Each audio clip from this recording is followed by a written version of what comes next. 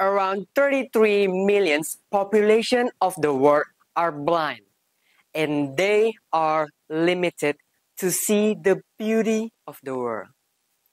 Hi, my name is Jeki Chandra, and we are going to break those boundaries with a little help of this tiny piece. Yes, a camera.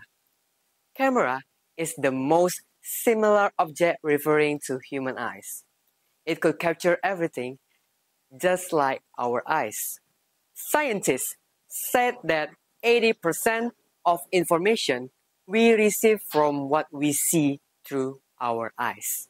This means that blind people lack of informations. Blind people tend to depend on their sense of touch, such as Braille.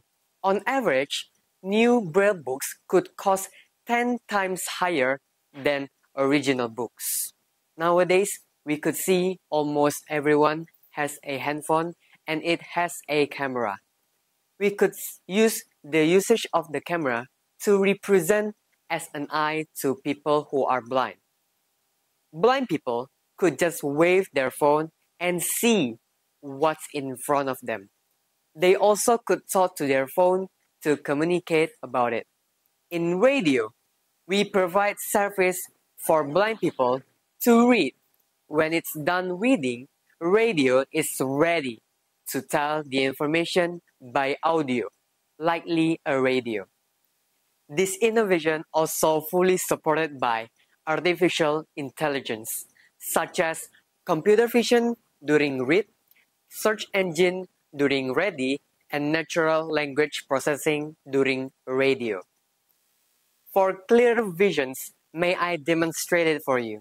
Imagine a cat is in front of us.